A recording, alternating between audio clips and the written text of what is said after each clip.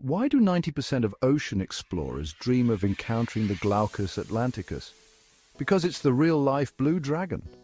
The Glaucus atlanticus, also known as the blue dragon, is a tiny sea slug with a big personality.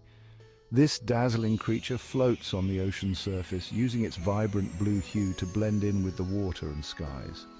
But don't let its beauty fool you. The blue dragon has a sting that packs a punch. It feeds on venomous prey like the Portuguese man-o-war, absorbing their toxins to use for its own defense. Talk about a stunning defense mechanism. And here's a fun fact.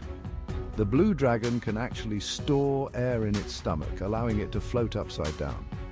This gives it a perfect camouflage from both predators above and below.